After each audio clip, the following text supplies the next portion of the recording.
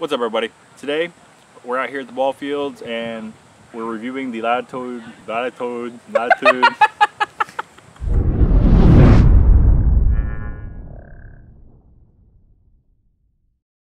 What's up, everybody? We're out here at the ball fields and it's me and my boy, and we're reviewing the Latitude 64 Bryce. It's one of the overmolds from Latitude 64. The white ring along the disc is their gold line plastic, and the flight plate itself is their opto plastic. Alright guys, so the Latitude 64 Bryce is a speed 9, glide 6, tons of glide, a turn of -1 and a fade of 2. It says it's one of their stable fairways. It doesn't say overstable, but it does say it's one of their stable fairways, and it's weird. It is stable, but for me personally, it's low speed stable. What I mean by that is when, as you see in these throws, if I throw it at low speeds, it will hold that flight straight and hyzer out. And if I crank on it at full speed, at high speed, it tends to be understable. But as soon as it slows down, it becomes stable. So it's unique that it is stable, but it's more low speed stable for me. I found it to hold the straight line on sidearms very, very easy. Just give it just a little hyzer, it would pop flat, and it would, for me, go very straight 350 with minimal effort.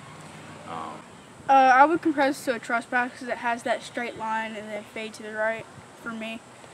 So the trespasses he throws are my old trespasses. They're really, really, really beat up.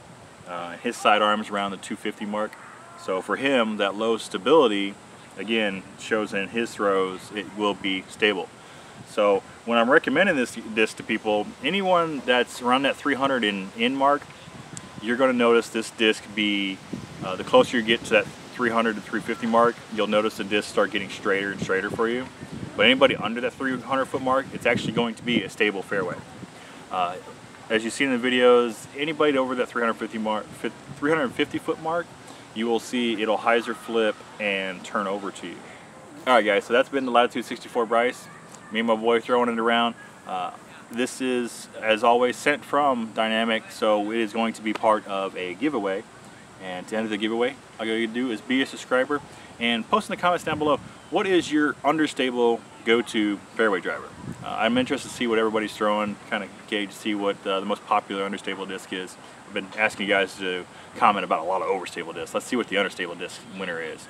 So yeah guys, if you like the video, with my boy, make sure you hit that like button, otherwise he gets grounded for wasting my time. Don't cheat. Hit that like button. So, until next hit that thumbs up. Until next time, guys, take it easy.